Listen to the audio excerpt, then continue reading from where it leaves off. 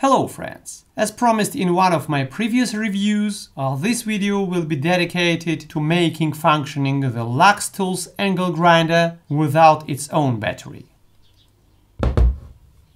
Shortly about the advantages and disadvantages of this device. You can use standard 115mm cutting discs. Also, the spindle has standard diameter M14. The device has RPM regulator and 3 positions for the holder. 1, 2, 3. But as for me, the only disadvantage of this device is that there is no possibility to use it together with batteries of other manufacturers. I've asked one of the LUX TOOLS battery owners to measure the resistance between the central and minus terminals of the battery, and it amounted to approximately 94 kiloohms. So I've used the corresponding resistor in order to cheat the angle grinder, but it did not help. And afterwards, that guy has disassembled his device, connected its terminals to the battery, and it turned out that the battery had PWM signal on its third contact. So the inscription C does not mean Celsius or something like that. The BMS board of the battery also has the inscription COM. So the battery communicates with the device and the device communicates with the battery. And it will not be possible to use the batteries of other manufacturers with this angle grinder without the corresponding BMS board. But because I don't like to have a lot of batteries of different manufacturers, I've found a bit difficult way out, but it will necessarily work. So, the battery adapter, and the motor speed control board. But unfortunately it's designed maximum for 10 amps. And in case of the angle grinder, there is a necessity to increase the amperage, more precisely to double it. Instead of this board, we will use this one. So let's make some changes in order to make this device work with another battery.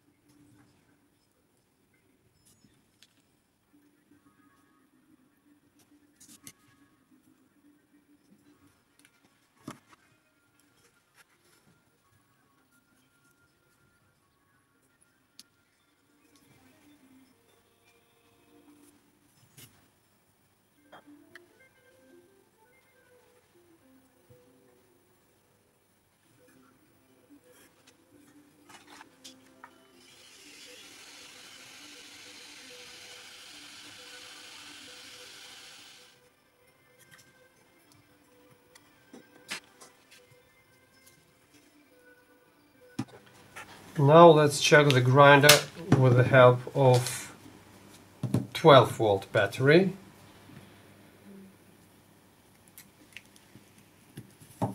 It's on.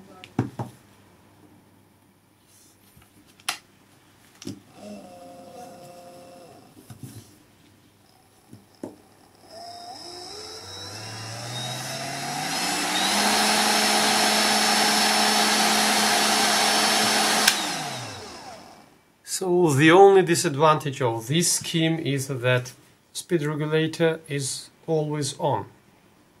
But there is not a problem. We can mount also the switch, but it would be the second switch for this system. Now let's check this 20 volt device with this 20 volt battery.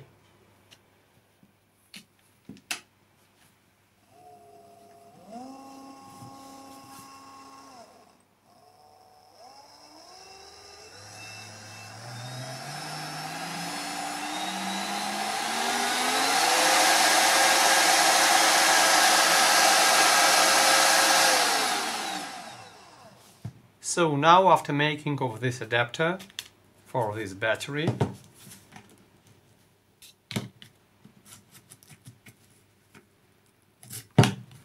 we should attach it to the tool. But I would also like to add the switch here.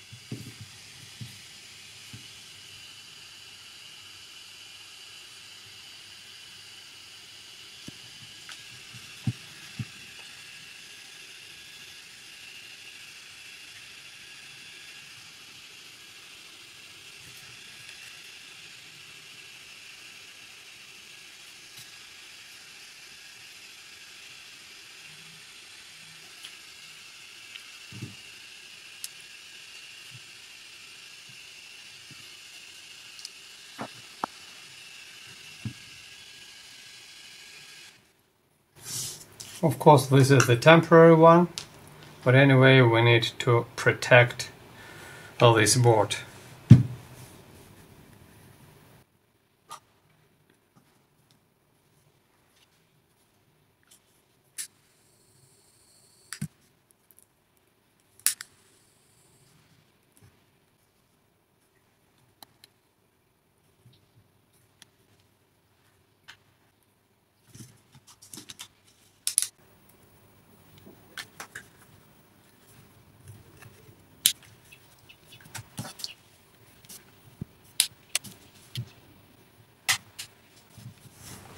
And now let's check the device.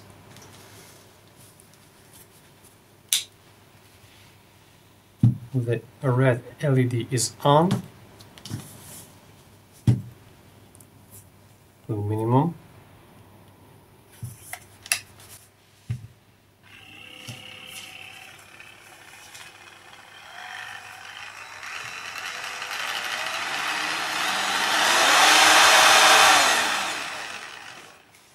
Well, the only thing we should do, we should cover all this and this part.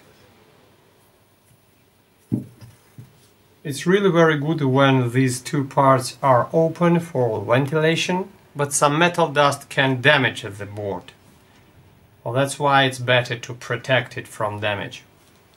After making of some cuttings, it turned out that the position of this potentiometer is not good because of increasing or maybe decreasing, and also in this position.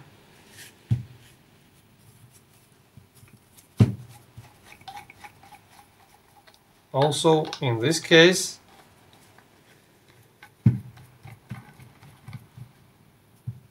we may increase or decrease suddenly the speed.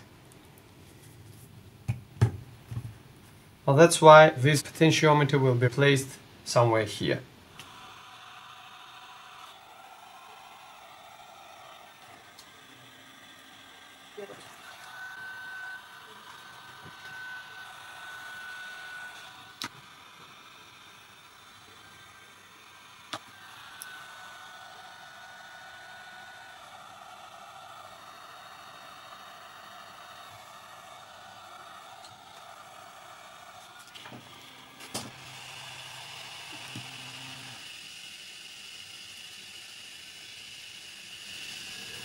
Also, we should cover this part.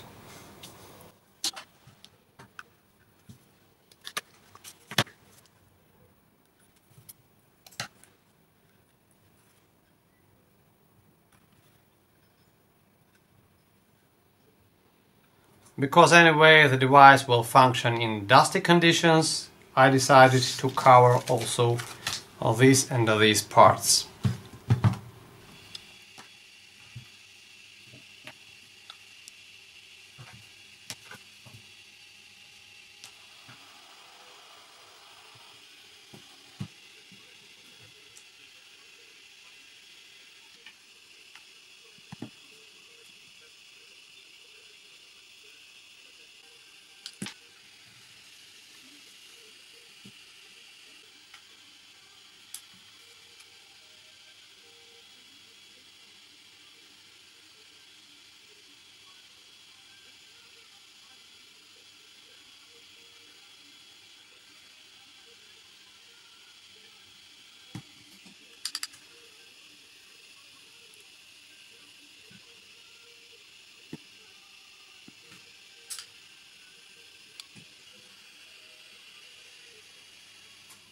And now the final test.